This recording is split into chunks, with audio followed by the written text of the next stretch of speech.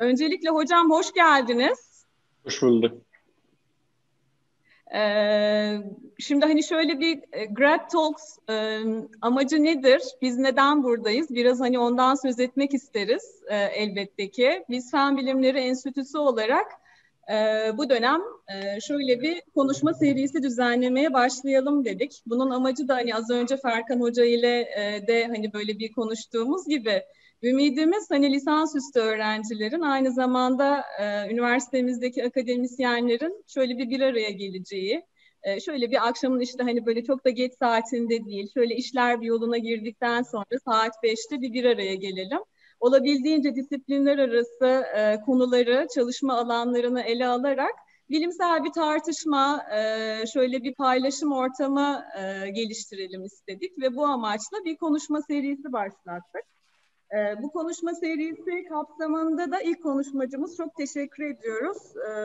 Profesör Anbarjafari, Estonya'dan, Tartu Üniversitesi'nden bir profesör. Yapay zeka alanında çalışıyor. İlk konuşmacımız olmayı kabul etti. Hocamız aynı zamanda bizde Yıldız Teknik Üniversitesi Bilgisayar Mühendisliği'nde de sağ olsun bu dönem davetimizi kırmayarak kabul etti ve bilgisayar mühendisliğinde yapay zeka ile ilgili de bir ders vermekte. Kendisine bununla da ilgili olarak çok teşekkür ediyorum. Zannediyorum burada onun dersini takip eden öğrencilerimiz de bulunuyordur. Memnuniyetlerini ders dışı zamanlarda duyuyoruz. Kendisine çok teşekkür ediyoruz tekrar. Şöyle bir isterseniz hocam size ben bir tanıtayım. Yani şu tanıtım afişinde yazdığı üzere tanıtayım. Tabii ki hani sizin hakkınızda söyleyecek, anlatacak, konuşacak çok fazla şey var. Ben sizden özellikle hani 10 sayfalık bir özgeçmişinizi değil, şöyle bir kısa özet bir özgeçmişinizi rica etmiştim. Siz de böyle bir tevazu yaparak gerçekten kısa bir özgeçmişinizi bizle paylaşmışsınız. Şöyle bir hani İngilizce yazdığınız için İngilizce olarak devam edeceğim. Professor Anbarjafari is founder of the Intelligent Computer Vision Research Lab at the University of Tartu, which is the first and largest computer vision lab in Baltic states. He is the director and chief data scientist at PwC Finland and has been a visiting professor at Loughborough University, London and Yıldız Technical University. He is an IEEE senior member and the chair of the Signal Processing Circuits and Systems Solid State Circuits Joint Societies chapter of the IEEE Estonian section. He received the Estonian Research Council grant and the Scientific and Technological Research Council of Turkey in 2015 and 2017 respectively. He has been involved in over 20 international industrial projects. He is an expert in computer vision, human-robot interaction, graphical models, and artificial intelligence. He is an associated editor of several journals, such as SIVP, Information, Entropy, and JAD, and has been lead guest editor of several special issues on human behavior analysis. He has supervised over 20 master's students and 8 PhD students. He has published over 130 scientific works. He has been in the organizing committee and technical committee of conferences. There are too many conferences written here. So he is in the technical committee of several conferences. He is organizing a challenge and a workshop in several events as well. He is co-founder of IVCV, leading AI solutions for HR, Alpha AR, EU, leading 3D content generator, and Find Fashion, first discovery search provider for e-commerce. Hocam kısaca anlattıklarım sizin özgeçmişinizin tabii kısaca diyebileceğimiz uzun bir parçası gibi oldu. Sözü çok fazla uzatmak istemiyorum. Vakit çok kıymetli. Sizin de vaktiniz çok kıymetli. Buradaki herkes de sizi dinlemek için burada. Bu sebeple sözü size veriyorum. Katılımınız için şimdiden ve söyleyecekleriniz için şimdiden çok teşekkür ediyorum. Tekrar buyurun hocam. Ben teşekkür ediyorum. Merhaba arkadaşlar. Sunumum İngilizce olacak. Yani birçok kelimeler Türkçesini hatırlamıyorum. Ondan dolayı İngilizce konuşacağım. Welcome everyone. Thanks for attending to this session. I am Shahab, as Zainab has introduced me, and I'm a professor at University of Tartu, and I will talk a bit about myself later. But today we want to mostly focus on artificial intelligence, and in there we want to talk about responsible AI, which is known as RAI, explainable AI, which means XAI, and then the application of them in affective computing. So we will introduce each of these terms today, and we do lots of examples, and hopefully you will enjoy seeing some of these nice examples. So the agenda would be, I introduced, Zainab was introducing me, but I will quickly go over them in one of the slides, talk about AI, RAI, XAI, and also talk about the affective computing, which is human behavior analysis, and also talk about emotion recognition, about the works that we are leading European-wise or world-wide in my lab. As you notice, I have a very long name, but everybody knows me as Shahab. Especially in Turkish, we have just Shahab, which people can remember my name very easily. I am a professor of computer vision, as I said, at the University of Tartu. I am the founder of Intelligent Computer Vision Lab, which I'm heading it right now. At the same time, I am the director of AI and chief data scientist at PwC Finland. And I am actually handling all the AI development in the Nordic, which means that Norway, Sweden, Denmark, and Finland. I am a visiting professor at your university, Technical University, this semester, and I am teaching a course called Artificial Intelligence, and I have super smart students there. I'm very amazed with them. And I am also an AI advisor for several venture capitals in Estonia, Germany, and Finland. I have been elected, thanks to students, several times as best lecturer in my faculty. I am a PI and co-PI of over 20 industrial projects being funded by companies such as Rakuten in Japan, Fitsme in the UK, many other companies in Estonia and in Finland.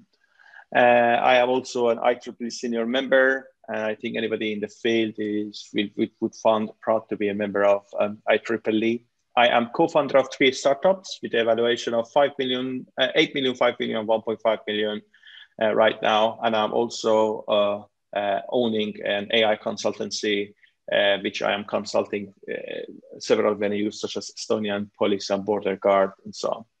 I have been involved in various cost actions, and right now I'm also representing Estonia in some of these cost actions, as it has been mentioned here, mostly focused on artificial intelligence and computer vision.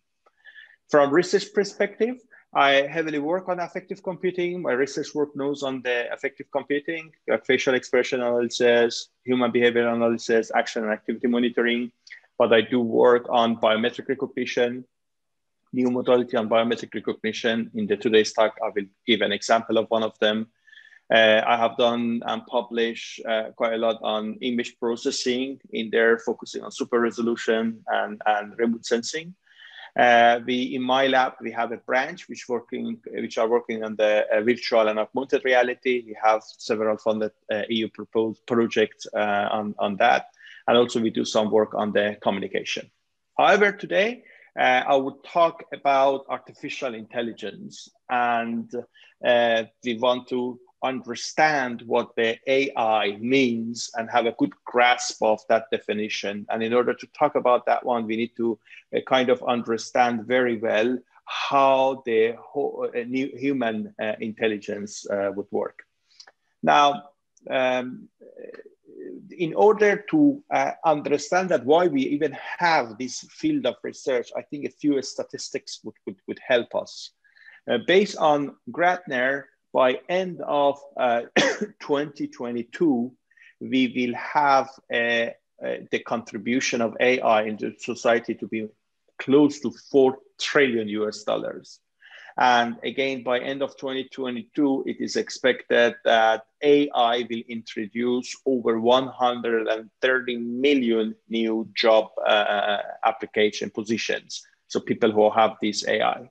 But in order to understand this AI, this robot which is doing some works, we have to also fully understand how the human intelligence works. Human intelligence, which sometimes when you are comparing it with the intelligence of the machine, comes a little bit below. The reason that I have these two pictures is that to have the next definition of AI based on this understanding of human behavior.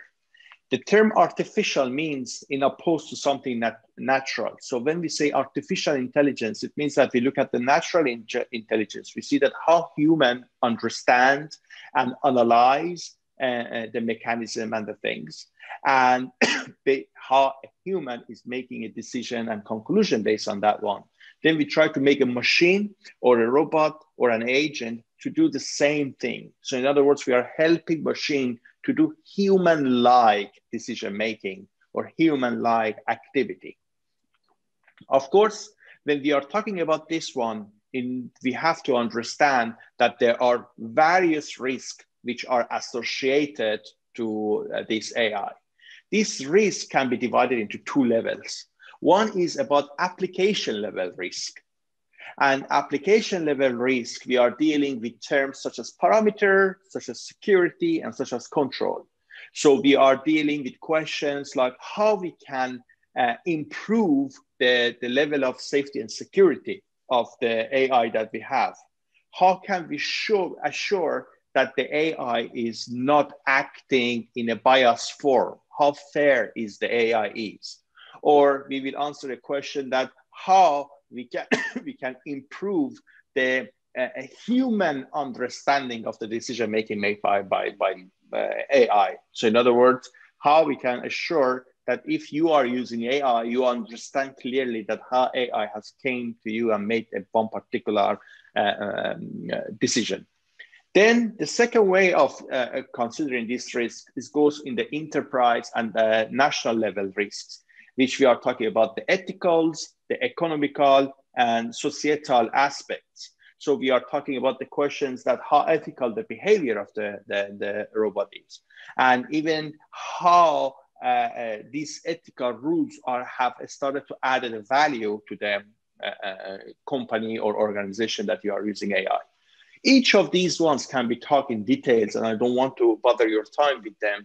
I talk quickly about a few of them and provide a few examples. For example, when we are talking about the performances, we need to, the risk that exists with AI is the concept of the biasness. So in other words, the bias means the AI, because we are providing lots of imbalanced data to the agents, will start to learn things with some bias towards one particular heavily oriented data. For instance, this is a real example that's happened with one of the solutions that FBI used to use. And it was like by looking at image, it was saying that how risky is this person is. And then they showed that the AI have been heavily biased towards or against Black people. Here is the picture of two criminal people. They are as risky as both of them are. One of them is a white man and another one is a Black woman. And then the AI said that the Black woman, because she was Black, AI was triggered by the color of the skin, is a riskier person than the criminal, which was a white man.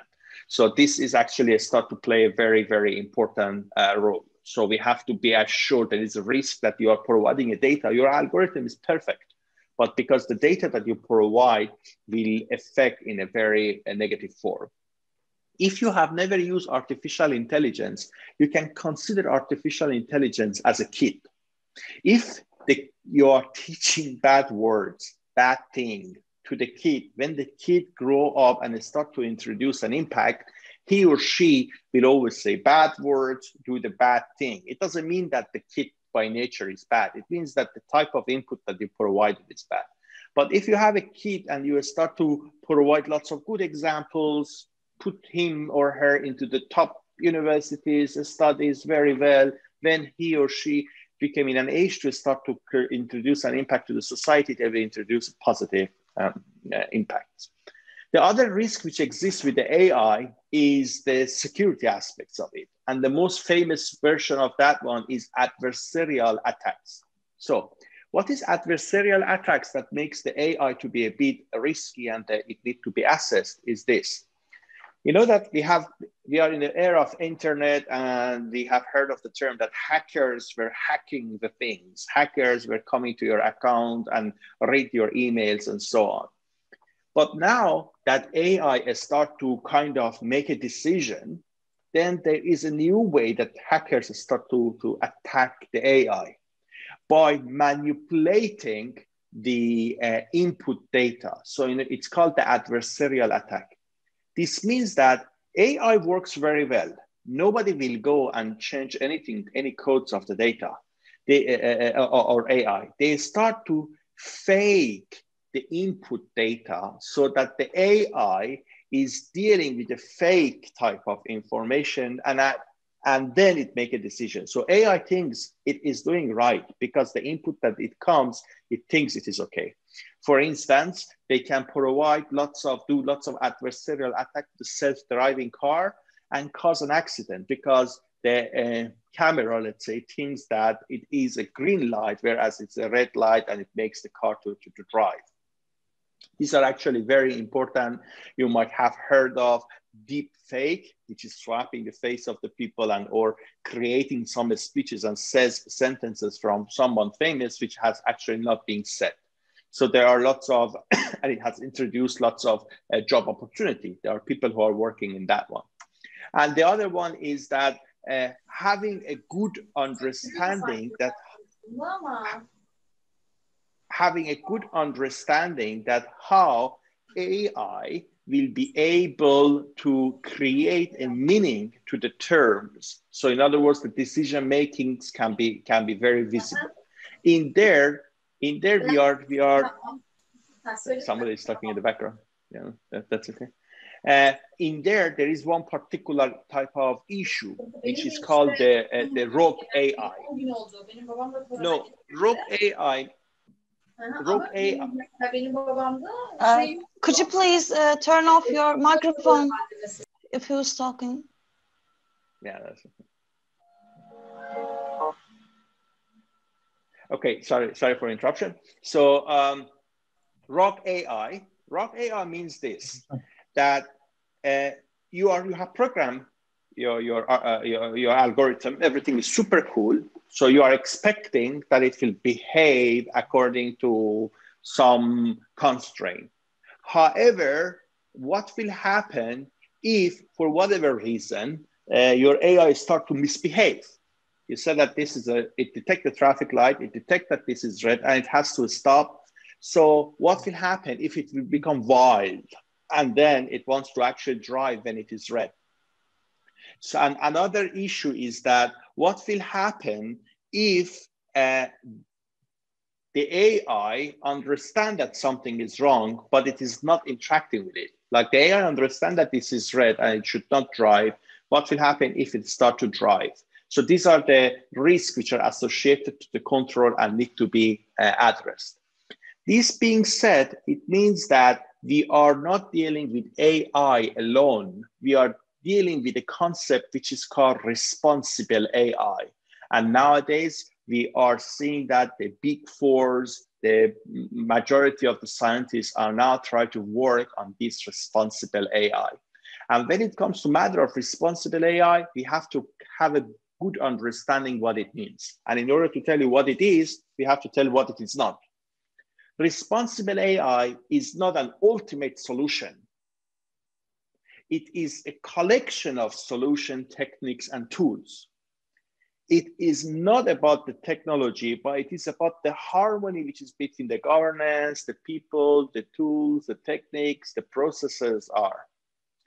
It is not about the code of conducts, the AI ethics that we are describing it. It's about how we are utilizing all of these rules in order to make them to be relevant to the application. Definitely, it is not something new. It has been there forever, and it is now we are just trying to utilize it in a better form. And it is not about how the model should behave after we build it. Responsible AI means from the first moment that you are taking your data and you want to do the data pre-processing till the end, there are some fairness, no bias over the data. And in order to assure that this responsible AI concept is being implemented, we can do the division or introduce 3 different priorities. One priority goes for the ethics and societal aspects, which means that we have to assure all the ethical aspects. In Europe, we have the GDPR are being preserved from the beginning until the end. The other one goes to the performance and security. In here, we are talking about the bias and fairness. If, for example, you know that there was a very famous court case, which actually the court settled on 19th of November 2019, so almost about 1 year ago, and it was with the Apple card. Apple introduced a credit card, which you could apply for credits with that one. And then later it was shown that the algorithm, which says that, yes, you will get a credit or not, is gender dependent. If you are a female, you have lower chance of getting the credits. So there was a big court against that one. And then they find out and they try to solve the issue. Or the fairness regarding to the race, as I gave you the example of that one. This means that the data should be correct. It means that the AI should be able to understand if there is some imbalance things inside our data. Another aspect of this is being able to interpret and explain the action of the AI. Currently, one of the reasons that the big industries hesitate using of AI is like this. AI acts like a black box. Some input comes, some cool output comes out, but people feel scared because they don't know what is happening inside here. So it is like a magic box. Imagine there is a black box, and when you are putting your hand in, you hear a very nice music coming out. How many of you are daring to put your hand inside that black box, although you know that as an output, there's a nice music coming out? Because you don't know it, you hesitate to use it. Now, that's why that people are working on something which is called XAI, or in other words, explainable AI, in order to reduce the gap between human, and by human, I mean normal users, not educated ones, to grasp better of this AI and reduce this gap, which is between the artificial intelligence applications and also the human users. And that's why that many people says, oh, everybody are listening to me. They are hearing me. I turn off this phone. I will not use Google Home and so many other things, because it's not explainable. In other words, if AI says that, yes, this is a black pen, it is very required that it will be also explaining that why I am calling it the black pen. This is something that in the people who are working machine learning, we say that we show the activation map. And another thing is the robustness and the security, as I already described and provide you the example. And then the third category, which helps this responsible AI to be implemented and helps with the explainability, is the concept of the governance, which is over the whole data. Now, AI, as I said, is like the human brain, right? And I gave that if you want to understand AI, thinks about the kid, what you give to the kid, how it grows, it will be reflected in the future of the kid. Now, so it means that AI is like a brain. So when we have our brain, so everybody has a brain, but some of you are become musicians, some of you are become historians, some of you are become mathematicians, some people are become drivers, and so on and so forth. And it simply means the reason that somebody is a carpenter and I am not, it means he or she has learned those skills and I have not.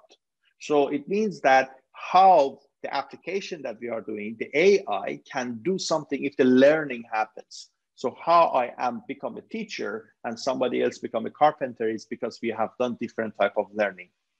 As AI is artificial, so we need to do some kind of learning, and it means that we need to teach a machine how to learn, and it is called the machine learning aspect. There are, in general, various way of conducting learning, as some of you might already have known. Some learning happens like how a teacher is teaching us. You know that when we go to the school, a teacher is teaching us a new words. They describe what is a new word. They are teaching of the additions. They say that here is the 2 apples. I give you 1 more apple. Now you have 3 apples. So they teach us things with the labels, with the lots of guidance. In machine learning, the way that machine learns, this way of learning is called a supervised learning. Or we can have the unsupervised learning. Like if you are traveling around the world and you go to a country without knowing their language, then you start to understand or guess what some word means. Nobody is teaching you and you try to discover it. So we can make the machine to learn it like that too. Or we can learn by getting a award or a punishment. It's like this. Your kid is doing something wrong and you tell your kid that was very bad, and you are punishing the kid. Or he or she is doing something right without you telling them, and then you start to award them. So this is also something that we can tell the machine to learn like that. And it's called the reinforcement learning. Of course, there are lots of new aspects that are introduced on daily basis, thanks to Amazon, to Facebook, to Google. There are lots of advancements that are happening, such as federated learning, which is nowadays, especially with the 5G coming out, it's become very much popular. So this was the general description of AI, a general description that how AI will learn. And I want to dive into the topics that we want to talk more in details. And it is something which is called... Yes. Hocam, sorry for interrupting. Hocam. Hocam nasılsınız? Sağ ol hocam, hoş geldin. Hoş bulduk. Arkadaşlar selamlar, araya girdim, böyle dersi bölenler olur ya. Nasılsınız? Nasıl geçiyor? İyi geçiyor. Şahap nasıl, soğuk mu havalar? Estonya'da. Soğuk ama kar yok hala. Geleceğiz ha, bütün bu ekip, kaç kişi var şu anda burada? 140 mı? 150 kişi. Tam 150 kişi Estonya'dayız. Abi bu dersi bir de orada almamız lazım, yerinde. Tabii ki, buyurun. Yıldız Teknik Üniversitesi'nin çok önemli bir enstitüsündesin. Fen Bilimleri Enstitüsü. Arkadaşlara teşekkür ediyorum bunu düzenleyenlere. Hem Zeynep hocama. Murat hocam var. Murat Hüda verdi. Emeği geçen arkadaşlar, mutfakta çalışanlar. Bu Grad Talks çok acayip bir şey. Herkes burada konuşmak istiyor. Şahap. İlk senle başladık. Ben de yer bulmaya çalışıyorum. Bana da yer ayarlamaya çalışıyorlar. Gerçekten Grad Talks'ta konuşma yapmak çok ayrıcalıklıdır. Zor bir iştir. İyi hazırlanmışsın gördüğüm kadarıyla. Ben şimdi çalışıyorum. Ocakta falan bana bir yer ayarlasana. Ocakta boş. Ocakta da ben varım. Seni geçmem lazım. Şimdi dinliyorum seni. Senden daha iyi olacağım. Ciao. Olursa hadi iyi dersler arkadaşlar. Selamlar, sevgiler. Tamam. Teşekkürler. So I will keep continuing. So I want to talk about affective computing. And what is affective computing is this. I'm sure everybody knows psychologists, or you have met a psychologist. So psychologists look at you and try to understand your behavior.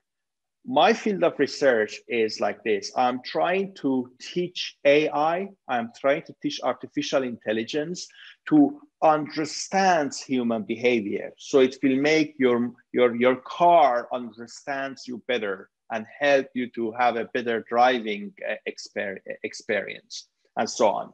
So affective computing means enabling AI to do a human behavior in a way that a human does to a human. So we want to talk about the human behavior analysis for the rest of today's talk. Why human behavior analysis is important? It's because we are living in a society which is called aging society. Obviously, Turkey is a very, very positive country, but most Europe are negative countries per se, that the populations are getting old. Now, the problem with the aging society is that the people are getting old and they don't have anybody to take care of them. We don't have enough nurses, we don't have enough nursery places, and so on. So that's why that actually creating a robotic system which will become a companion to the human will become very important. So being a companion doesn't mean that next to me there is a robot. It needs to interact. It needs to create me the feeling that I am not alone. So it has to tackle the loneliness. And in order to tackle the loneliness, it means that you have to talk to the robot, and the robot should understand that you are in a happy mood, or something is bothering you, or you are stressed. So it has to understand so many things. In order to be able to improve this type of interaction and to bring it to the level that human does, we need to dive a little bit more into the human behavior as human, rather than before talking about the machine. The interaction that we human are doing is mostly emotional based. So in other words, there is some emotion in that particular interaction. It can be hatred, it can be joyful, it can be surprise, it can be neutral, but there is something inside it. We as a human, we are the master of this type of interaction, because we can use lots of sensors in our body in order to understand. Here we can do the hearing, we can see, we can get the smells, we can understand the gesture of the person. So based on that, we can have lots of modality to come in. We can look at the context and understand that what is the emotional state of the person. It is very culture dependent. For example,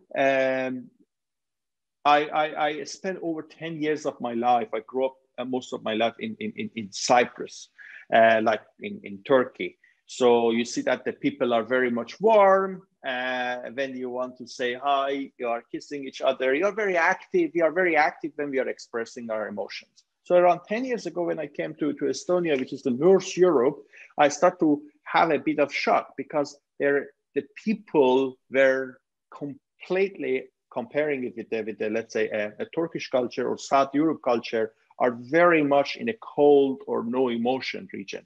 Of course, Nordic people are known for not being able to express many of their emotions.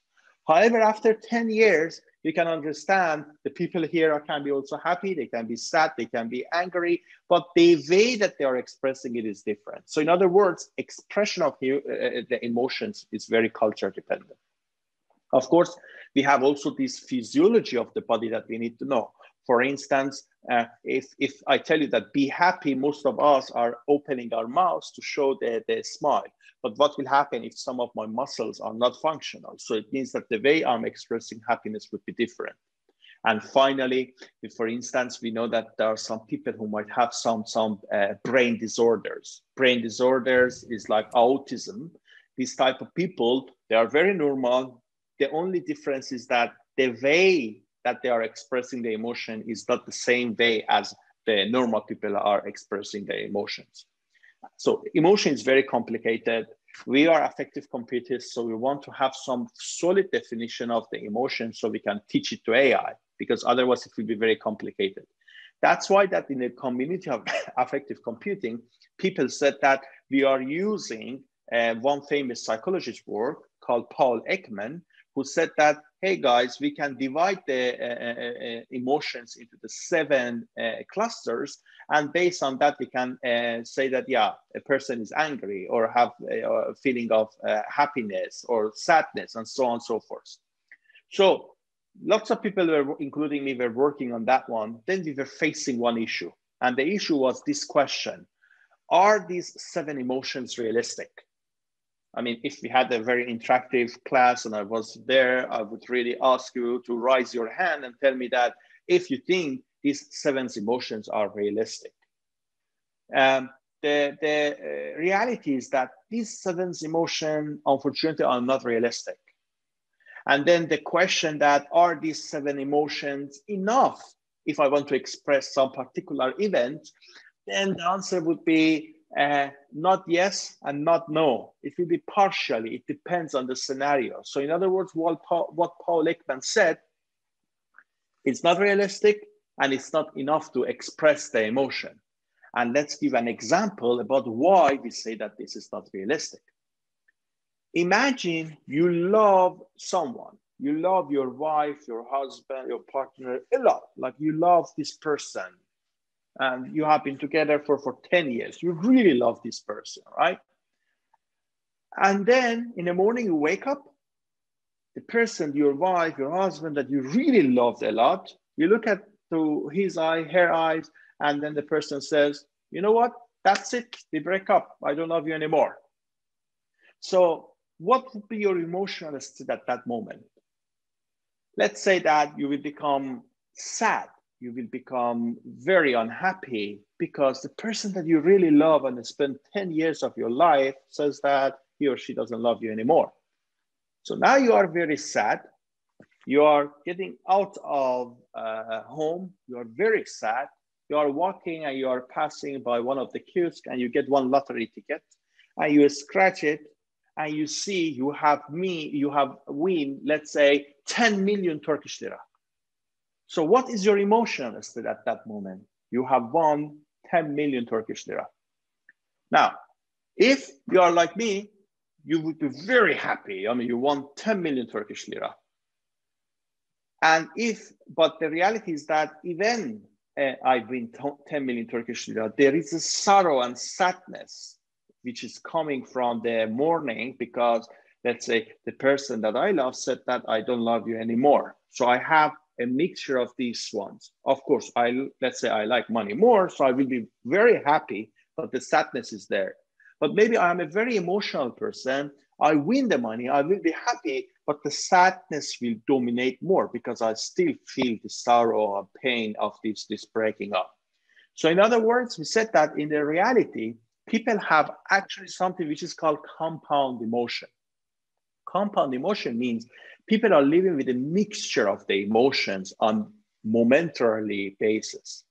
But this mixture is divided into two. One of the emotions are dominating. I love money more than anything else. So when I win the money, I will be very happy, although there is a sorrow. Because imagine the story that I told you now in this form. You wake up, the person that you love look at you and says that he or she loves you. You are very happy. You leave and you go and win the 10 million Turkish lira. So you see that you cannot be in the same emotional state. One of them comes with the sadness and happiness. The other one is the happiness and the extra happiness. So it means that people are having these compound emotions. Luckily, we are able, psychologically it has been proved, and luckily from the machine perspective, we are able to find something which is called macro expression. And from there, we can find out that if a person has a combination of these emotions. There are some works, some scientists in US, in the University of Utah, who started working on compound emotions. And around 3 years ago, in my lab, from Europe perspective, we were the first lab together with University of Barcelona and University of Aalborg, which we started to work on these compound emotions. With the help of psychologists, we created a database, a big database of over 30,000 images that we were training the people. We were training over 150 people to express 50 different emotions, which are like a combination of like, let's say, sadly happy, sadly surprised, and so on and so forth. Psychologically, in the 2020, the most of this compound emotion that we are living is a sadly happy or happily sad. So in other words, we have these positive negative combinations because we are, as a human, we live with a history, with a memory in our head. And that's how the emotions are being created.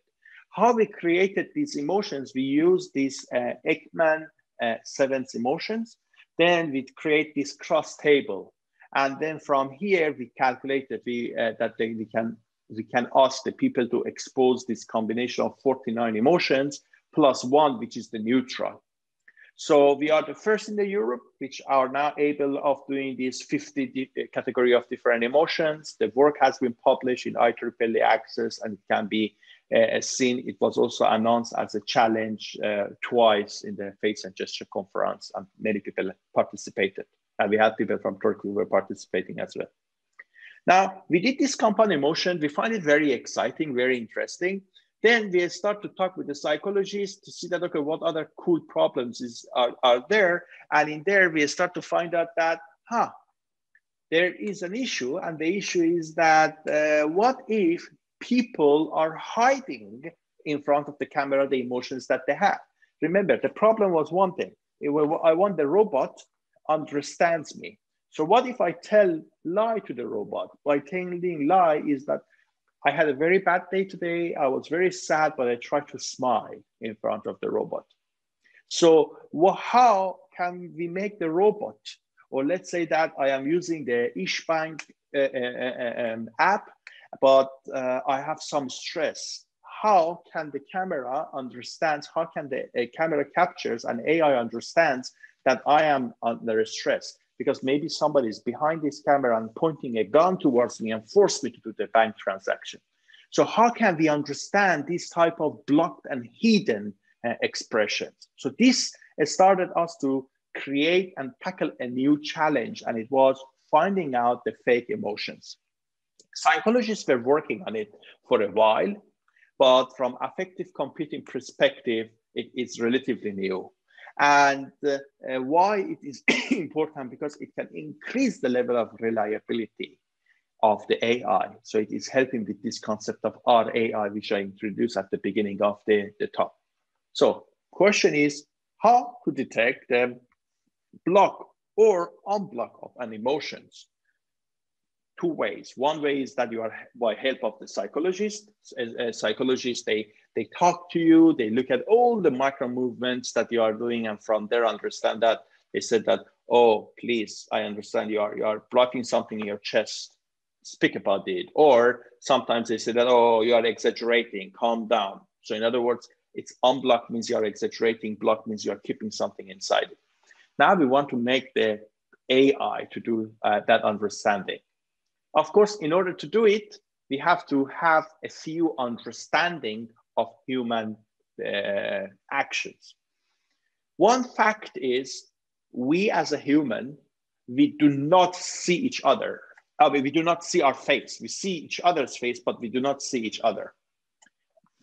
We see each other, but we do not see our own face. And that means that we have no good understanding of how we can move the things which are on our face, for instance.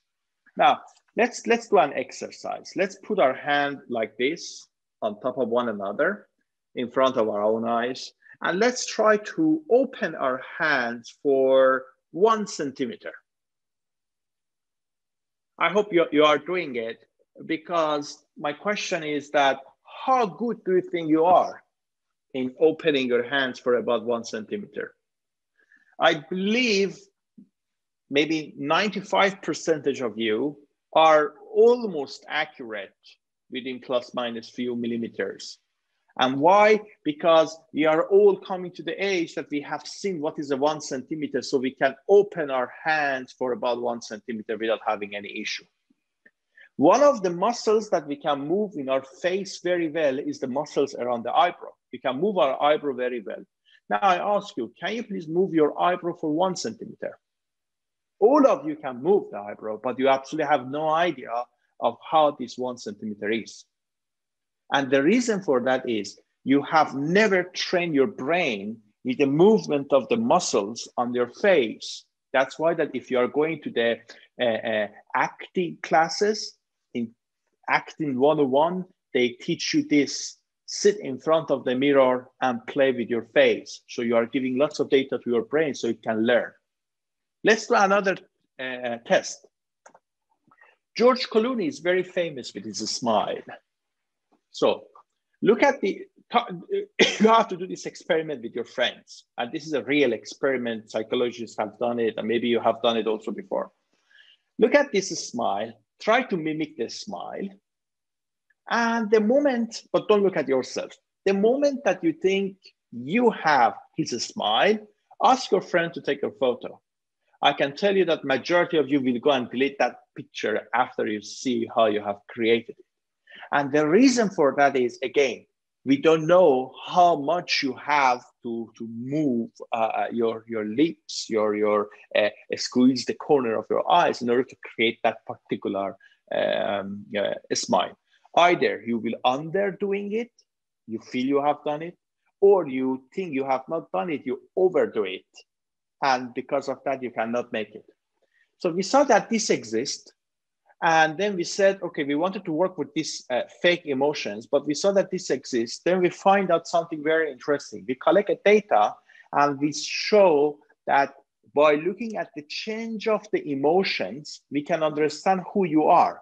So in other words, people are capable of showing their capable of having a unique way of showing an emotion. If we have a sequence of emotions, from this change of sequence, we can understand that who the person is. So we can use it for verification. We published it in 2018, and we saw that the performance is as high as close to 99%, which is very good performance. Now, we did these things. We had an understanding that, okay, the face, we don't have a control over that one. Then we said that let's do further study on the fakeness of an emotion. Then we wanted to do the study of that one. We wanted to teach the machine. Then we find out that we don't have any data. So we said we have to create the data.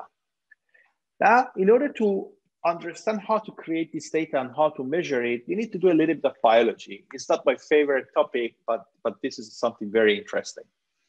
You know that our brain works with a pattern. This means that if you are hearing a pattern, after some times, you do not realize you are hearing it because your brain starts to filter out that pattern. It learns the pattern.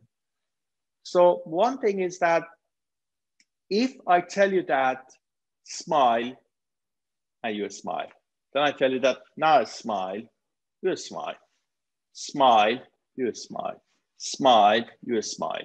And I said that cry. After several times of I tell you a smile, your brains get this pattern that it has to smile. So as soon as I open my mouth before the word comes out, because you know that the vision works with the speed of the light, at least to capture, and then we are talking about the mechanical sound. So there is a little bit of difference. So as soon as my mouth starts to move, your brain already has this pattern. So everything, let's say, is in your cache. The cache of the computer means that the part which works very fast is actually the spinal cord. So in other words, it quickly says that, okay, get ready because you have to smile. So all the signals comes that squeeze these muscles, squeeze the corner of the eyes, open your mouth because you want to smile. But I tell you cry, now your brain gets a new data and it starts to send the comments that no, no, no, don't do that. So you have to start to put your corner of lips down and start to act that you are crying. Now, why I'm telling this in a slow motion is that if we will be able to capture things in the magnitude of milliseconds, then we will be able to see that there are changes that wants to go towards happy and suddenly they change. So in other words, there will be a dramatic change. Normal eyes cannot see it, but because it happens in some milliseconds. So then we find out that this biological bottleneck exists on human, then we start to collect data using 100 frames per second. And with the psychologists, we create a scenario. We told people, be happy, be happy, be happy, be happy, be happy. And then we told them to be sad. Now, the moments that I told them to be sad, they already wanted to be happy. They were expecting to be happy. So in the first tens of milliseconds, we can see that there is a dramatic change. In other words, people start to fake it. So then we start to understand where the fakeness happened, and then we start to teach the data. So we were using lots of opposite emotions. In order to invoke the positive emotions like happiness and so on, we were using lots of YouTube videos. So we were creating the atmosphere that people were acting the first emotion properly. They were in the mood of happy, and then we will ask them to become sad. And we are the first lab and research group globally which collected this data. We had 54 samples, almost equally distributed between the genders from age 19 till 36. And we were collecting the these fake emotions of the people with 100 frames per second, and every video was on the average of 3 to 4 seconds. But we understand the fakeness happened within this first half a second anyway. Now, Samsung, for example, has purchased our database. They are using it. So there are researchers in Korea now who are working on that one. And so the reason that we stick with the age 19 to 36 was that as we are growing up, we become older, we become better in hiding the emotion. It's not that we become a better liar. It's because in general, our response time will become slower. Even if it comes from the spinal cord, it's way slower that the brain can dictate. So that's why that we did not keep the database to include very old people. Now, here is an sample. In the first row, you see a real anger or active anger, and the one below, it's a faked one. We understand when a person tries to fake an emotion, because they don't have a control over these muscles, they start mostly to overdose that action. So what I mean by overdose is this. The most famous fake emotion that people have worked on it and they can recognize is happiness, fake happiness. Fake happiness is work like that. When I tell you that, please be happy, what happens, you are opening the corner of your mouth and then you smile. But one of the ways that the true happiness happens is that when you are happy, you are start to squeeze the corner of your eyes. If you didn't know it and you know it now, so it means that if I tell you a very stupid joke and you want to laugh at it, you will smile and you will start to squeeze the corner of the eye. This time, what happens, you start to overdose it. You squeeze it too much because you don't have a control over that one. And this has been actually shown by our AI because we are working on the explainable AI. This is something which is called the activation map. You see the face of the person. The parts which are in the high color, like red, yellow, or green, it means are the part which are activating, which are telling AI, hey, AI, please announce that this is a fake happiness. And as you can see, eyes are those parts which are heavily helping AI to understand that somebody is having fake happiness. Of course, this also triggered us with a further dive inside research, which we call it understanding of this blocked and unblocked emotion. We started around 2 years ago. For 18 months, we were collecting the data. We have the data. We are now doing some processing on the data, and soon we will publicly let the people also use our data. And why it become important? Earlier, I told you that I'm also consulting the Estonian Police and Border Guard. And in there, we find out something. You know that if you lie to the police forces, to the law enforcement, you go to the jail. Lying to the law enforcement means jail. But sometimes we have different scenario. If you do not tell the truth, you don't lie. But if you don't tell the truth, legally, nobody can put you into the jail. But by not telling the truth, you are actually helping the criminals by slowing down the process. So by making an AI to understand how human is blocking, or if an emotion is blocked, we can raise a flag and say that this person that you are talking to is blocking something. It doesn't mean that the person is lying. Maybe he forgot. Or maybe for some other reasons, not helping the criminals, they are not saying. But the flag will go up that this person is kind of blocking a special type of feeling. This is a very important topic because in the database that we were collecting, we take into account the personality of the candidates, we were collecting the EEGs, and so on and so forth. Of course, we said at the earlier stage that human, when we try to interact, we are interacting emotional base, and we as a human understand people's emotions using various modalities. We can hear, and from there we can understand somebody have different type of emotions.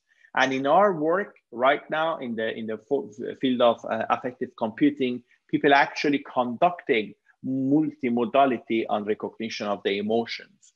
For instance, in my lab, we have heavily worked on understanding of emotional states of the people, not only using the facial, but we are using also the audio.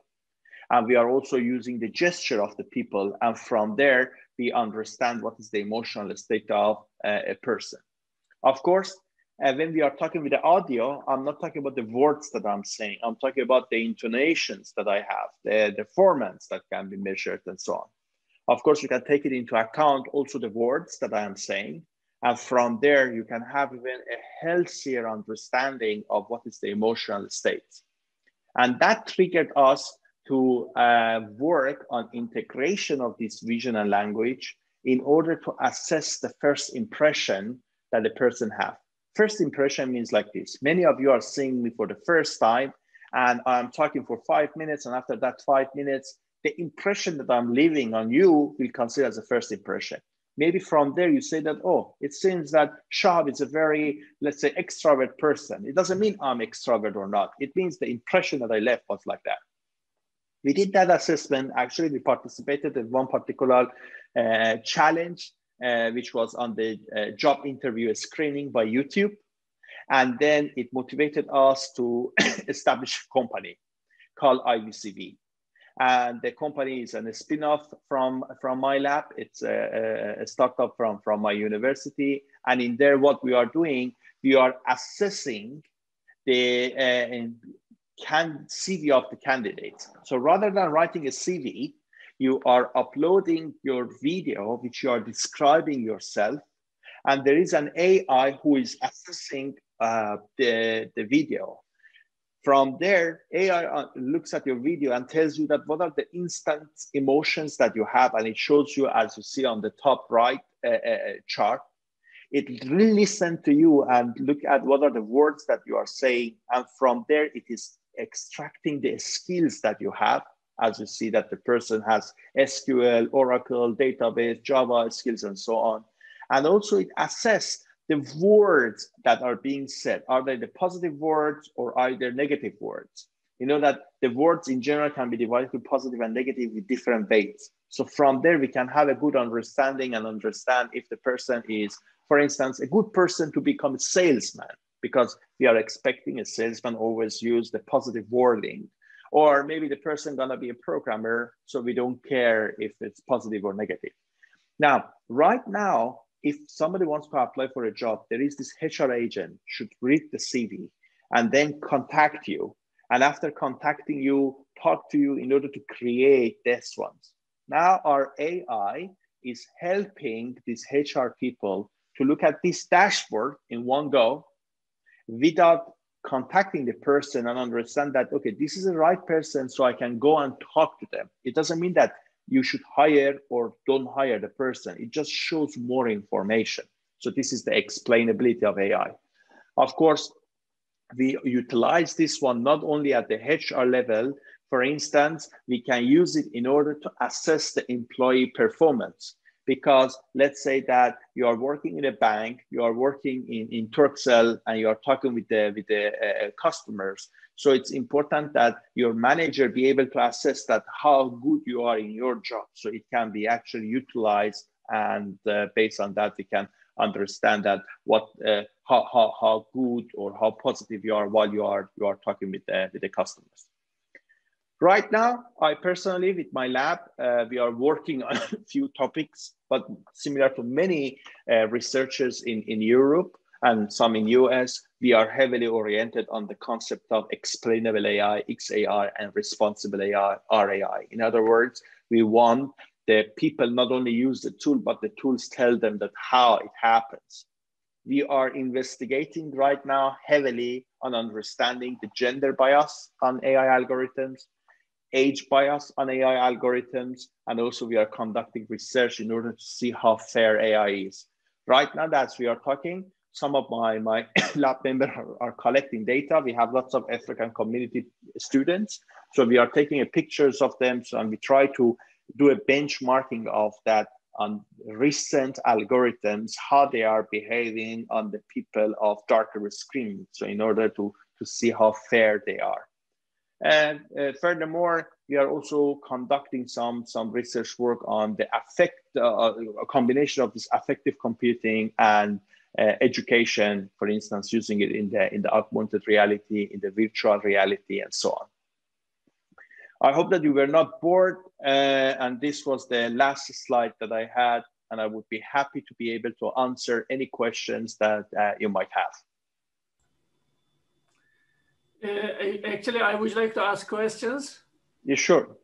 Dr. Shahab, first of all, I thank you very much for this beautiful, helpful, and holistic speech. And I speak for myself, your speech was really inspiring and revealing. Thank you so much again. And also, I would like to, and also with this opportunity, I would like to thank the organizers of this event. And I strongly and pertinently wish such organizations to continue in Yıldız Technical University. My name is Ferkan Yılmaz, and I have recently obtained the Associate Professor title in wireless communications field. And I am working on the probability and the stochastics theory. And currently, when I work with my students, I ask one question. I ask what artificial intelligence is, and what intelligence is, and what artificial intelligence is. For these two important questions, my answer, I describe these two questions with this example. Let us consider a mother and her child, and we know that her child is a boy and very naughty. Let us close our eyes and let us imagine now, and we will think that this boy is standing on a high wall and jumping there. What can we guess, or what can we imagine first about this kid or this child? Because he is so much naughty and he's a boy. We think first the child will fall. So this is our guess. And then we take some measures to protect the child. For example, we try to save him. So from this point, I have two definitions. Because I am an engineer, my special field is the communications, and intelligence this is my definition. Intelligence is an ability to evaluate and predict the probabilities of events. I give the definition in terms of probability theory and statistics. So intelligence is an ability to evaluate and predict the probabilities of events. And what artificial intelligence is? Artificial intelligence is a system or mechanical system or programmable system. It is a kind of system that can evaluate and predict the probabilities of events. So my question is here. So in your research is really, your talk is really beautiful and helpful and holistic speech.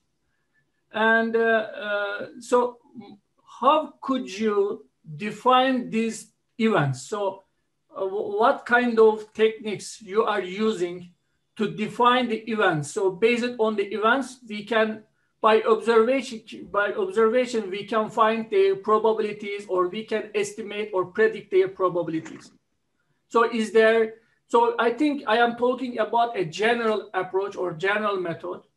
So I would like to hear your comments about my definitions also. Your definition is a good definition, but when you are describing this example, what comes in my mind is things such as an unsupervised learning, which is required in order to cluster the event into different type of event, and based on that, some action will happen. Or it is similar to what we are dealing in the reinforcement learning, which means that we are actually let the event happen, and then from that one we are learning. So next time we are kind of avoiding. And this is how actually the human does. As you just said, there is a naughty boy on the top of the wall. The first thing that we think that is that he wants to jump. And the reason that we are saying this sentence is that based on the past data, we know that that can happen. And if suddenly the kids decide to sit down on the wall, then we understand that our decision was wrong because he didn't jump. And then, in other words, we start to learn and so on. So this is how the reinforcement learning, for instance, is being formed. So for such a solution or assessment of such events, in my opinion, typically something such as algorithms that we are using for unsupervised learning or reinforcement learning is the right tools to go ahead. So how can we define the granularity of the detecting the events, so the accuracy of detecting? So is there any approach? When it comes to matter of talking about the accuracy of the algorithms, typically we are doing it with the sets of data that we already have in our hand. Because you know that when we have a data, you are dividing the data in the three subcategories: the training, the validation, and the test. So you trust your test to be a healthy test. So the numbers that it will reflect would be reflecting to the real world. You are never using your test during the training and validation. So once your system is ready, you are conducting your test and you see that, okay, let's say that 89% of the time it is acting in a way that you want it. So when it comes to the real world, you really don't know unless that the event happens and the AI make its decision. But usually in order to report it, we are creating this silver bullet test, I call it, which is usually includes the challenging problem. You will never use them in order to train any of your AI, but you always use them in order to just to see that how they will perform under the different conditions and so on and so forth. Oh, thank you. Thank you. In addition, I would like to ask one more question. Sure. So can you give some applications of AI about wireless communications? Well, I have 5G, not. 6G. Yes. I personally have not used it, but there are quite a number of applications of it in the telecommunication. Yes. For example, for crunch estimation when in the telecom communication. Another one is that you have different bases, and then when you are talking on your mobile phone, you are switching between them. How the switch happen, which one of the bases it has to connect, you can develop an algorithm which learns over the data, and from there it will do it. Because remember, all the learnings that we are doing it somehow is one optimization problem, and we try to kind of optimize these routes and the process that we are doing. And I know that it is currently happening when you are having these multi agents and you need to communicate between them, or you need to switch between them. Thank you, Dr. Shahab. Thank you very much. Thank you very much, Professor Shahab. So there's another question as well from Yusuf, I guess. He raised his hand first before Murat Hoca. Please. Hello. Thank you so much, Dr. Shahab, for this very nice presentation. I'm a student of civil engineering, but I have interest in AI and computing, so I follow it from that point of view. I have just two questions, and I'll be really short to express myself. So one of my questions is about how good are we? We talked about the mixed and compound emotions, but before that, we have the other emotions. So it's the first time that I'm hearing about compound emotions. But I want to know that how good we are right now at judging or at evaluating with precision the normal 7 emotions of PEG. Because there's a famous saying that goes about AI, that before you tell the machine to know that it is a husky, you should first let it know that it is a dog. So how well we are at that stage? That's my first question. We are in a good level of understanding of the emotional state of a person when it comes to the 7th basic emotion. The problem happens in the fact that emotion is not a discrete event. It is a regression problem. It's analog. You cannot draw a line to say that this is a happy and this is a surprise. You are below the line, you are happy, you are above the line, you are surprised. And because of that, we have always this gray area between each of these emotions. Now, when we look at the performances, you know that we have various famous databases like Cohen-Canada database. The databases that we have collected are not being heavily used, and they are all being labeled by psychologists. And people look at those labels, look at those data, and do the test. And based on that, they are providing some performances. Then because there was this idea that the problem is regression, nowadays people are not talking about these 7 emotions. They are not talking about the compound emotions. They are talking about arousal and valence, which means that we are talking about that, okay, Yusuf, you have a happy emotion and it's very extreme. Like, in other words, you have lots of, you have a positive emotions and it is very extreme. So we are talking about positive or negative and how much of it, of that one we have. If you have no negative, no positive, and you are neutral, you have no height, it means that you are neutral. So then happiness and surprise are extremely positive, and anger and sadness are kind of extremely negative. So people are creating now this continuous map, and they are mapping it in there. And their performance, as I said, are good. Why I don't give you a number, it depends on what scenario you are testing. But typical good algorithm has a performance around 80%. Like if you are happy, you see that it shows you also happy. So that's good to know. My second question, I'll be really quick. You talked about the ability of machines and the ability of AI to recognize fake emotions and fake reactions. An automatical question rises at this point. Where are we standing? What's our standing on the ethical point of view from this? Because the society, as we know, I have read a little bit of psychology. So the society, as we know, it stands on a balance between expressed emotions and suppressed emotions. So don't you think that with the AI recognizing even the suppressed emotions, we are disturbing that balance? No, actually, we have to notice that when it comes to matter of the ethical or responsible AI, we are using AI as a tool to flag. So in other words, if AI looks at me and says that, yeah, it seems that Shahab is faking his content, let's say, it doesn't mean that Shahab is faking his content. It means that I have rose enough features which are triggering the AI to say a sentence like this or raise a flag. Actually, this is quite positive when we are looking at it from mental health monitoring point of view. In a sense that if we are able to understand if somebody is surpassing some of this emotion, it means that in the long run it can cause some psychological or mental. Duyamıyorum gürültüden. Somebody is drawing some pictures on the things, but that's okay. So it can cause this type of what's called mental illnesses later. So actually, it's quite positive from social perspective. Okay. So it comes down to where it is used and where it is not used. Absolutely, but it comes into this. You said that you are civil engineer, right? Yeah. So with high probability, you are also studying that how you need to maybe destroy one bridge because you want to build a new bridge. So the question is that destroying the bridge, how ethical it is? Well, it is very good because you want to build a new one. What will happen if you are doing it for a very bad purposes?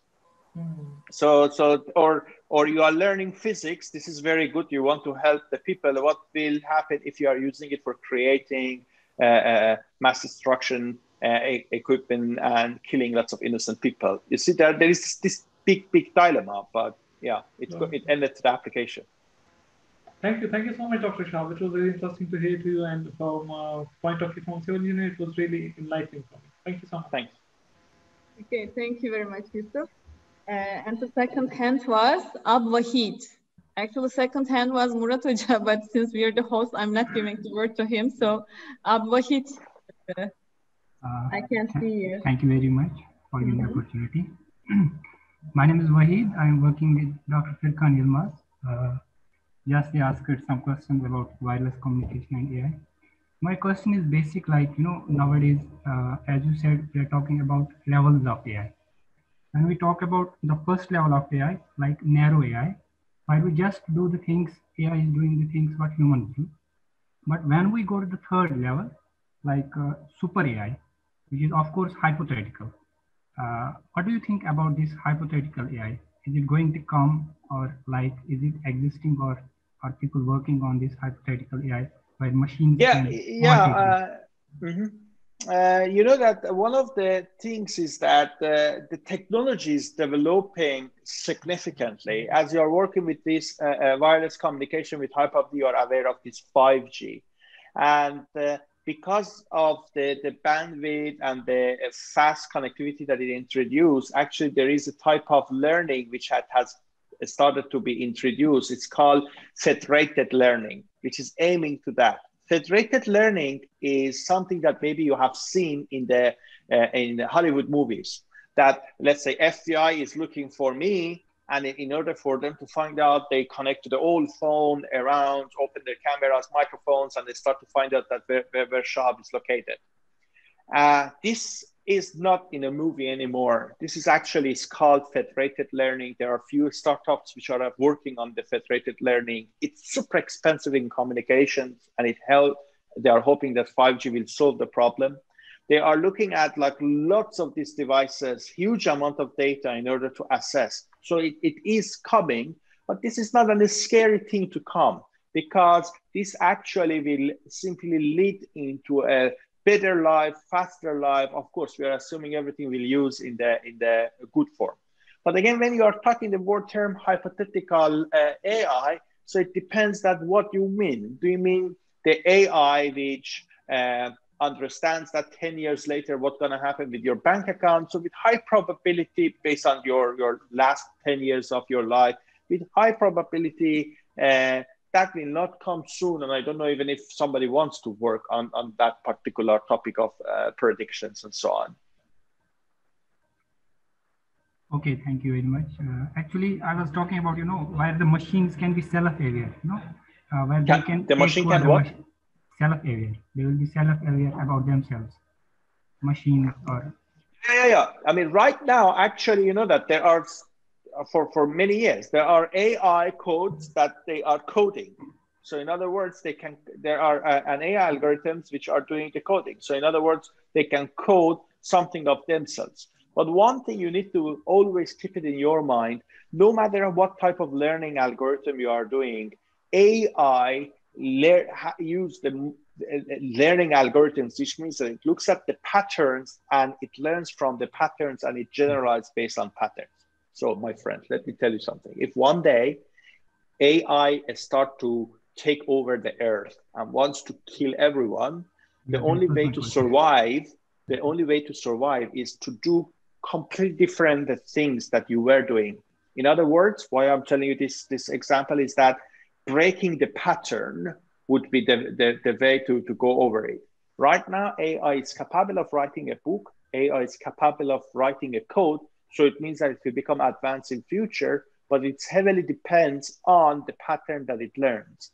Because of that, it is expected that it will not be able to create something which is better than that code itself as one pieces. If you put the whole pieces together, maybe it will become, but you require one external force in order to put them together.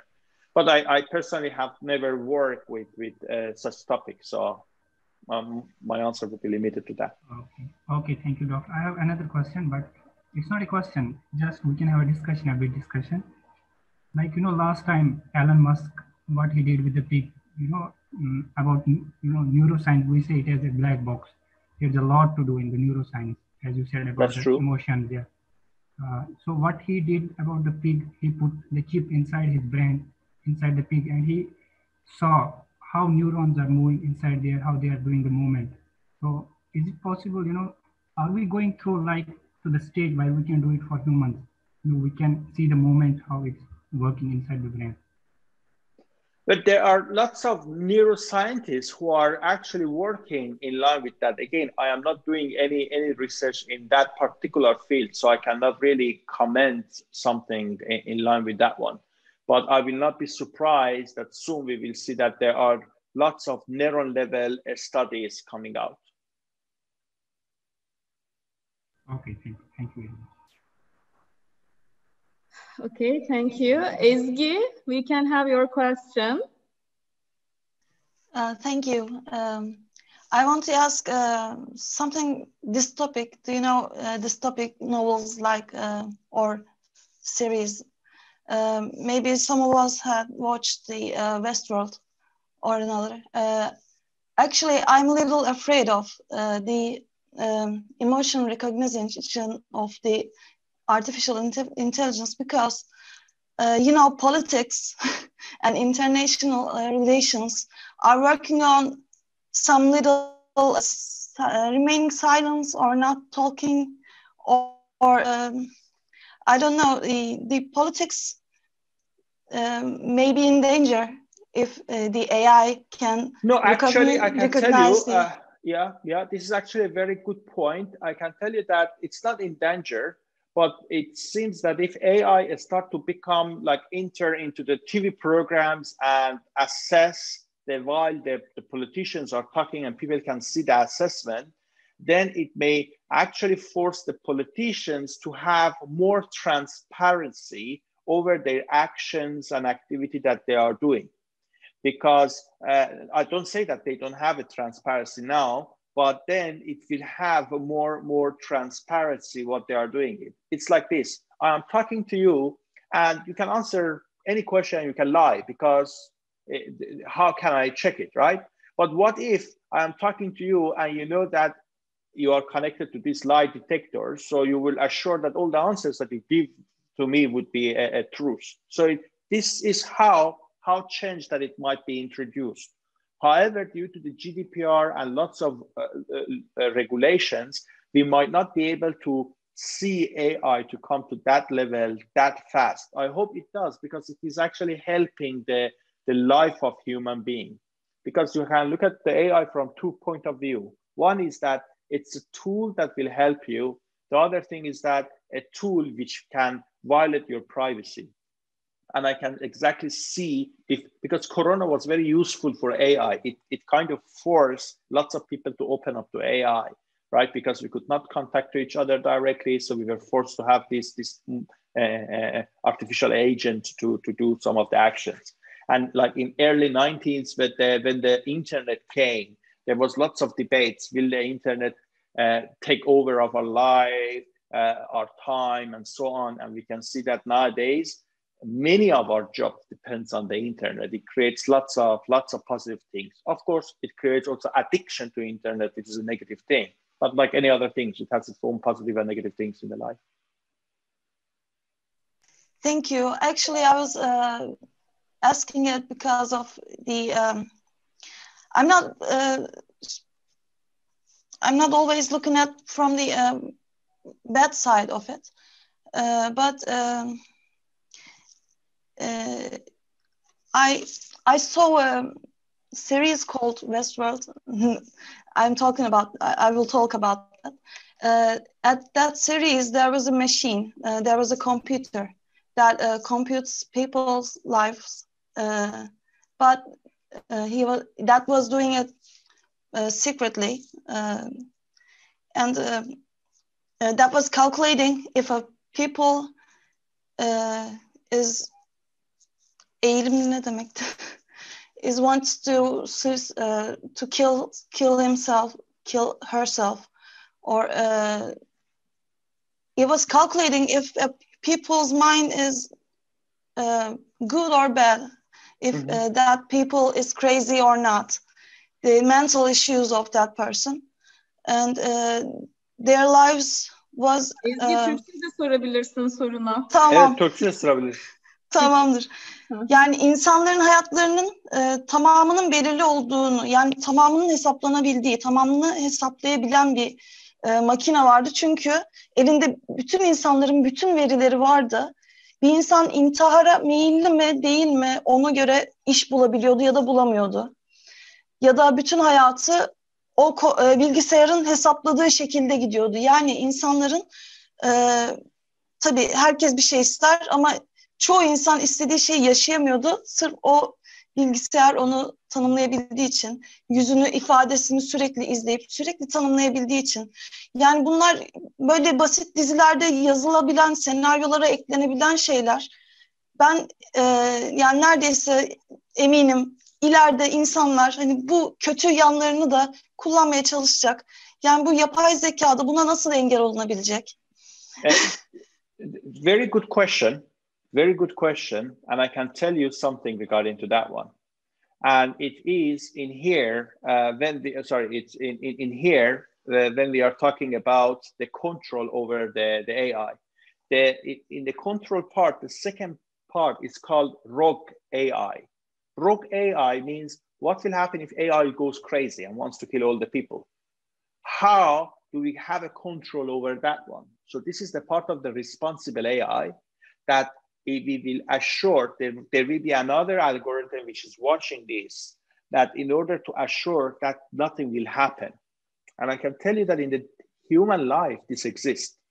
You are having a policeman, you are hoping that the policeman will save the life of a person. But in the US, for instance, you see that a policeman kills an innocent person. So what happens is that's why that we have the judges, we have the court, which is supervising this one. And if you see that the policeman is doing something wrong, they will arrest this police and so on. So similar thing actually exists in AI. If the AI is becoming rogue and it starts to kind of manipulate humans, then it can be eliminated. In Europe, this is like heavily controlled by the GDPR.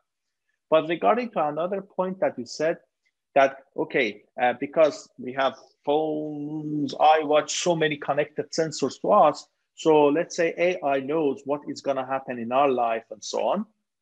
So is it scary? The answer is no.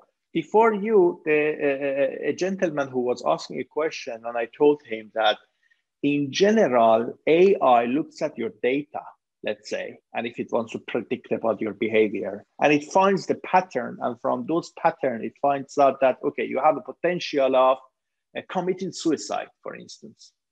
But in order to break this, in order to make sure that the AI will never understand what you are doing, just do something which is not in your pattern, because then it will make the AI, for instance, confused. So if one day that TV series that you watch comes true, in order for you to walk easily without having an interruption, just act differently than your normal time that you are acting. Then it will start to make lots of adversarial attack to the AI per se. So then there will be no issue from that perspective. But at the end of the day, you should not be worried. So again, you know, people are introducing the knife so you can cut the vegetables, you can cut the meat, make a very nice barbecue. And there are some people who are using that knife and, let's say, kill somebody else. But I can tell you in Estonia, there are a startup which is using AI in order to watch these mental health patients in order to assure that, for instance, they are not committing suicide. And this is heavily being appreciated, because sometimes they get emotionally down and they commit suicide when they are in a very bad depression. But imagine now AI understands that you are getting depressed, and it is raising the flag to the authorities, or it will try to communicate with you in order to assure that you will not go to the depths of the depression, which can be very, let's say, dangerous. So it has its own positive sides too. I hope it will only work on that positive sides. And yeah, okay. Hopefully. I mean, we have the things in the world that we are hoping that it will happen only in the positive sides. You come to the university to learn, and we hope that you will learn and become a good scientist, but you know that we have also bad scientists too. Thank you. Okay, thank you, Ezgi, for your question. And Ahmet Sabri. Marhaba. My name is Ahmed Altai. I'm an electrical engineer and PhD student at Yıldız Technic University. I have graduated from the United States of America. As a person who has fond of modern technology, I have few questions for you, Doctor. It was an amazing presentation for the information, for the huge information that you have on this seminar. But what is the efficiency of this AI that you got in the field of let's say for the biology or psychology of the person? Because for the intelligent agency, I can change my face or whatever you want by training, absolutely. So I can convince you to make myself happy and to let you know that I am happy, but in the meantime, I'm not happy. You know the intelligent agency, how? Yeah, absolutely, absolutely. But second question is, does this algorithm depends on the pictures? Because if it's depending on the pictures or the video, so you need a high quality picture or video. You know, sometimes the blurred image will affect it on the quality of this algorithm. I've been working with the algorithm that is correcting the blurred image. So it's can affect it on the, you know, that means the pixels can affect on the algorithm that you have presented, right? So if this pixel, instead of, let's say it's red, and instead of it's red, it's coming like a green, how much affected on the IA? I mean the efficiency of this algorithm. And you know, as I am a person living in the United States, the privacy is very important. So depending on the, what are you saying right now, the privacy, it will be breakdown, right? Yeah. Okay, regarding to your question, you are absolutely right. One of the things that I didn't mention it, because we consider as an assumption, is that the quality of the input data. So if the things are blurred and so on, we are not talking about it. As you see, for example, here, the resolution is an HD resolution, and we are dealing with 100 frames per second in order to do the assessment for the, for example, fakeness. But if I rephrase your question into this, can somebody cheat over the algorithms? The answer is yes. That is exactly. As we can do it to experienced psychologists. You know that how this Paul Ekman became very famous was that he had started to work with the FBI. He was training the FBI agents to keep the poker face, to keep the neutral face. So in other words, they are not expressing their emotions. Mm-hmm. There are people who are becoming a spy, and they are going over this extreme training that they can even control the brain waves, the EEG signals. So in other words, you are showing them it's suddenly something, and even they don't blink, or no patterns appear on the EEG. Those type of people exist. But right now, the solutions that we are working, my startups that they are working, we are dealing with improving the quality of life of the people under their normal life. So in the normal life, you don't go to train yourself in order to hide the emotions. I mean, unless that you have one specific reasons and so on. So usually when my mom comes home, and if let's say that somebody has put some food on the floor, she will get angry and she shout. This is a very natural action that a person will do, right? Right. Our solutions are all working with those natural ones, but not easily, but you can definitely create a false action for the camera.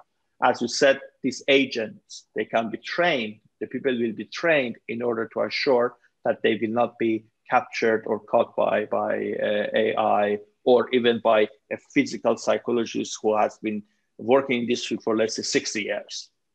Right. So how about it depends on the picture, right? The quality of the data is very important. So it's affected by the picture. Yeah, we are not using only picture. We are looking at the spatio-temporal. In other words, the changes are also playing important. So we are dealing with the video. And as you notice, we are also using audio in general too. So we have audio visual. So from both audio and the visual and the temporal information laying in there, we are making, we are training, and the AI make a decision. That's amazing. How about the last question before my last question is the break of the privacy? Yeah, that is also a very important question. You know that Europe has the toughest privacy law with the GDPR since 2018. And in there, AI can still look at you, can still assess you if you provide a permission. So all of these ones is happening by the permission, by receiving a permission from you. So in other words, like this, you and I, we are having a Zoom call, let's say. And I tell you that we can understand each other better if the cameras are open. You can say no, and you can keep the camera closed, and we can keep talking. So you will not benefit from the fact, for instance, to see me, if this is a good thing. But you have a choice. So the privacy will be violated if I do not give you a choice. If I tell you that, hey, you have to let the camera to be open because let's say AI wants to access, or you will fail the course, then it means that I do not give you a choice. And this is the way that I am violating the privacy, your privacy. Or I am actually recording you without telling you, asking you. So that's the part that is violating the privacy. But if I am telling you, like most of the Apple products, you know, have these terms and conditions, it is asking you. It is asking you that, hey, can I have your location? So then I will be able to tell you that if you're passing by a gas station. So you are allowing it to know your private information.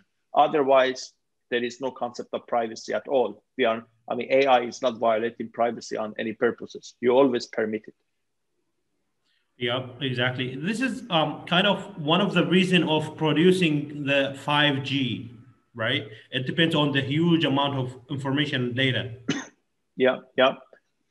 So, the 5G in AI, as I said, in the federated learning, for instance, it's being used so we can do much faster real-time assessment, because nowadays with the iPhone 12 Pro, you have, God knows, 16, 30, 100 mega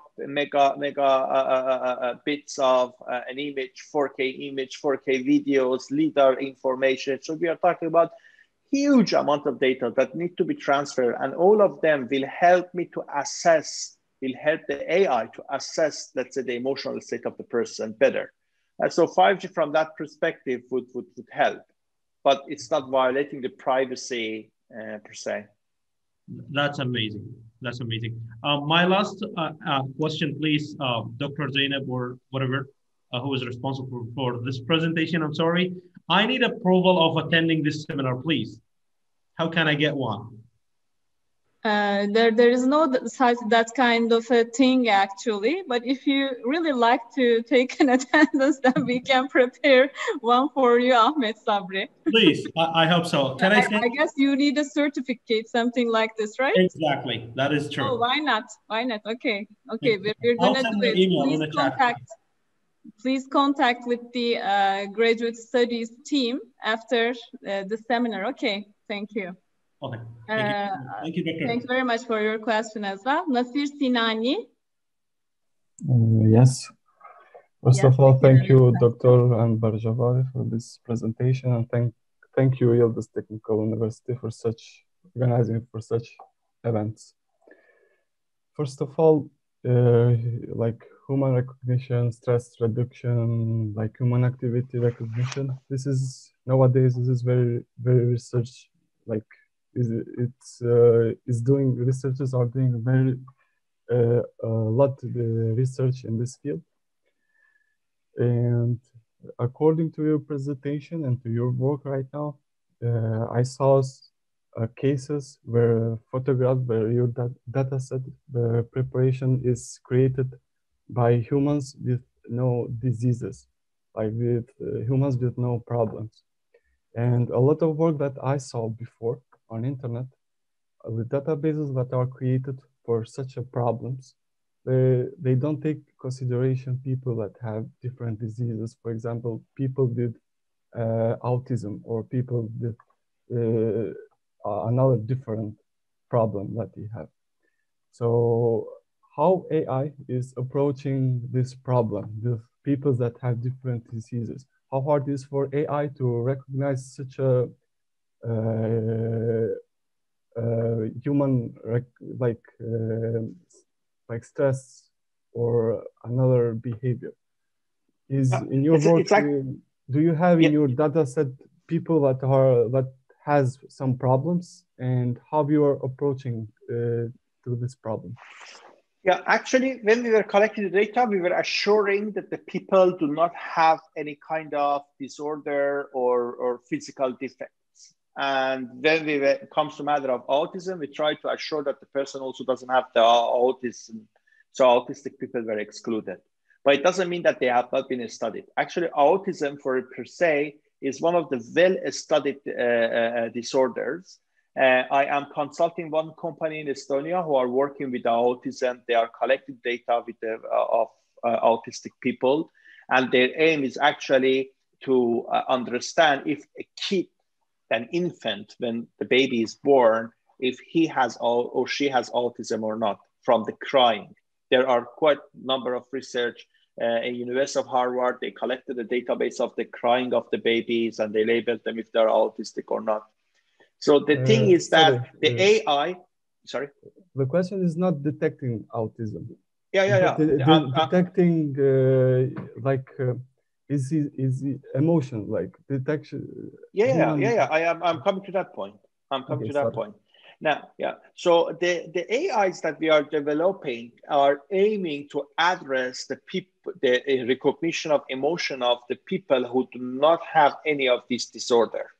However, there are many AI algorithms which have been developed in order to understand the emotional state of let's say, the autistic kids. So in other words, to understand if an autistic kid is happy or not.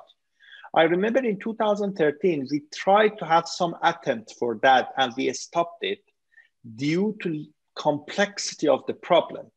Because for normal people, when I say that somebody, happiness, it's easy to define the norm of the happiness. But when we are talking about autistic people, they have each of the autistic people, based on the level of the autism, they have different way of even expressing their happiness. I personally I decided not to go to that field and I have not worked on that. I know that there are some researchers who are working and there are some AI algorithms which have been developed for that particular field. Their performances should be way below the performance of the current algorithm for the current norm. I mean, I use the word normal. I don't want to be disrespectful, but the people who do not have the disorder. And simply because the amount of data which are available for training the networks to understand the emotional state of, let's say, the autistic people is way lower than the amount of data which are available to understand the emotional state of the non-autistic people. So it's all get back to availability of the data, and that's why that it has not been studied very well. Okay. Is there any research that supports both, like normal? No, because they have different nature. In other words, an autistic person, if he is, let's say, avoid to have eye contact and doesn't move the lips, which means that a normal human will be content, it can be actually surprise. So in other words, remember, autistic people have the same expressions or way of expressing things, but their emotion associated with that expressions are different. Yes, so in other words, unless I know that the person that I'm talking is autistic, otherwise I do not understand that that expression is happiness or a content. So that's why that the AI does not understand. If the AI understand you are autistic or guess that you are autistic, then there will be a questions of these profilizations, which we try to avoid doing that. Yes, but our algorithms need to be generalized, right? No, generalized, but you have to understand the concept. In a sense that if we generalize, then it will be like this. Let's say that I'm an autistic person. Algorithm says that based on all the features, it's a content, but I am happy. So the generalization actually put an autistic person in not a good position. So that's why that, for instance, in one of my startups, which we are heavily working with the human behavior analysis, the people will say if they're autistic. If they're autistic, we will not let the AI to assess them, and we will say that this person needs to be manually assessed by the HR agents. Okay, thank you. Okay, thank you very much, Nasir. And one last question. I know, Shahab, you're very tired right now, but just one last question from Gökhan. Yeah. Thank you for a great presentation, and thank you for allowing these questions. And I want to give you just two news. One is this AlphaFold. Maybe you have heard. This DeepMind AI company, DeepMind, claimed that he solved the protein folding problem. This is very good. Yeah. It can basically solve the vaccine problem next day. If we know the protein, then we won't have any pandemic in the future. Let's say this is the good side. But I'm sorry, I have to say the other side, which is according to BBC News, there is a nuclear scientist, Iranian nuclear scientist, who was killed by intelligence AI-led gun, satellite-controlled AI gun. And next to him, there is a 25 centimeter between him and his wife. His wife was not shot, but the accuracy of the model is 25 centimeter and it can kill a scientist. So is there a kind of global organization like World Health Organization who can solve pandemic problem? We can discuss the effectiveness, but who can solve this AI-related crimes? Or who can benefit AI-related Yes, this is exactly what falls into this RAI, responsible AI. You give this example of this scientist. The Iranian government announced that this was an act of terror. And then the US government, or at least Trump administration, said that they killed one terrorist. So this is exactly questions that what act is act of crime, one act is not act of a crime. So let's put it like this. There is a war between country A and country B, and there are two soldiers. And one soldier, soldier A, kill a soldier of country B because he thinks this soldier will come and kill his family. So he protected his family. And the family of the soldier in country B are mourning and say that he has been killed by enemy, by terrorists, by whatever. So in other words, it's become a very philosophical question. I am a very bad philosopher, so I cannot really comment on your question, unfortunately, Gokhan, but it's a very valid question. That's why, for instance, in Europe, with the GDPR, they try to define some rules and regulations that will try to act on this RAI. You go to China, you see that none of them exist.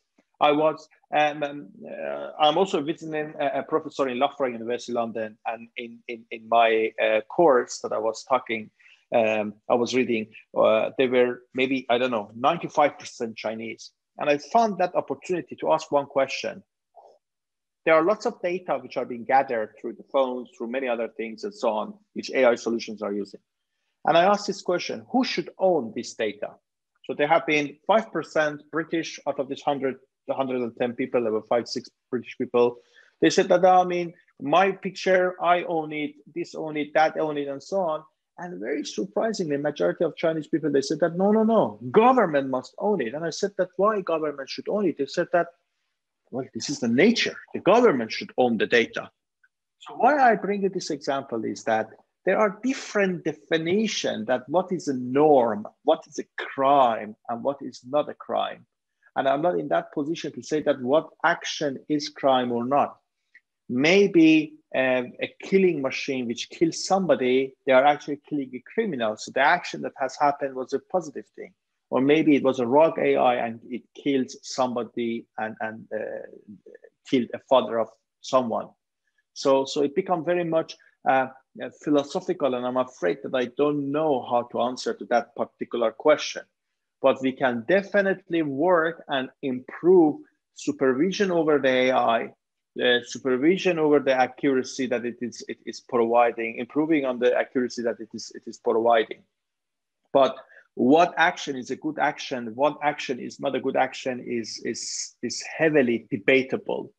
You know that Aselsan, I have friends who are working there. They are working with these autonomous tanks, and they are going to the wars, and then they are killing people who are attacking our country. So the question is that who will monitor them?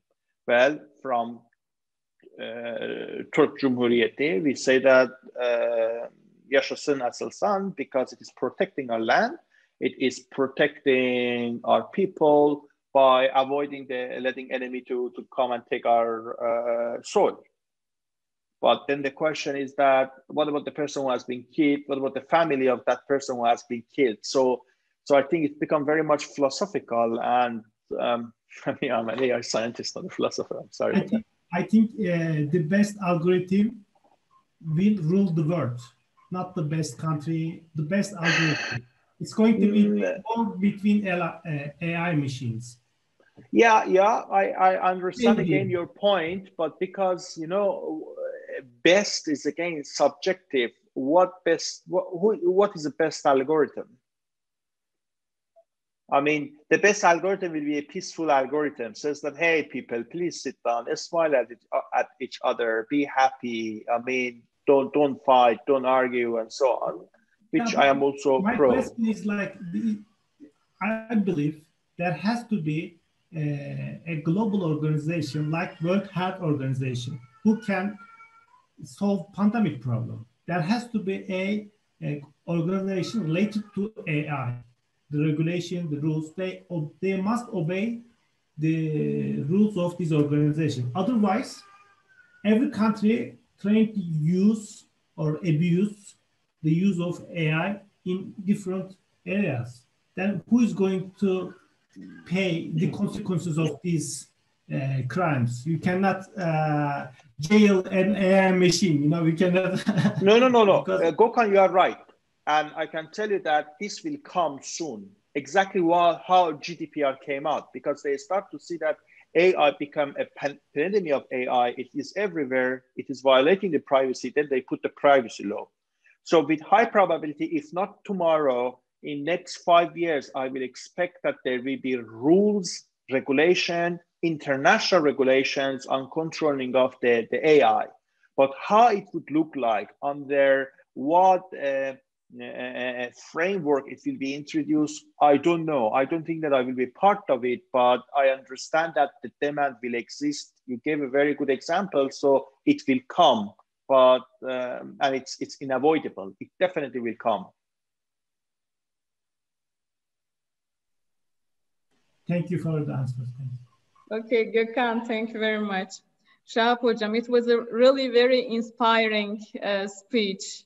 And the answers that you gave to the questions was also very informative. I guess all of the participants satisfied what we did today, for what you did today, actually. So thank you very much. And I guess after this presentation, after this talk, there are so many master's and PhD students here, you know, as the participants. So I guess they're gonna get in touch with you. They're gonna Google you a lot after this presentation. And maybe there will be more collaborations than we guessed before this presentation. So thank you very much. Thanks. Thank you very much. So I guess this is gonna be the end of this talk. So thanks to you all for your participation. Hocam çok teşekkür ediyoruz Şahap Hocam. Ben teşekkür ediyorum. Için çok teşekkür ediyoruz. Bence çok güzel bir konuşmaydı. Hepimiz çok şey öğrendik. Çok ilham vericiydi. Bütün katılımcılara da ayrıca çok teşekkür ediyoruz. Umarım amacına ulaşmıştır. Evet, Murat Hocam da bir şeyler söyleyecek. Kısaca teşekkür edecektim Şahap Hocam. Aynı yerde olduğumuz için yankı yapıyor. Çok teşekkürler. Ben teşekkür ediyorum davet ettiğiniz için. Evet, bütün katılımcılara da tekrar teşekkür ediyoruz. Hocamızla öyle zannediyorum ki bunun sonrasında da iletişime geçeceksinizdir. Zannediyorum Şahap Hocam da bu iletişime açık. Pek çok işbirliğinin olması temennisiyle bu geceyi sonlandırıyorum. Ama herkes bir kendini unmute etse ve hocayı şöyle bir güzelce alkışlasak olur mu? Evet, başlıyorum ben vallahi. Herkes unmute etsin kendini. Bir kaos bizi bekliyor ama olsun. Teşekkürler. Teşekkür ediyoruz. Teşekkürler. Görüşmek dileğiyle herkese. Görüşmek üzere. İyi akşamlar. İyi akşamlar.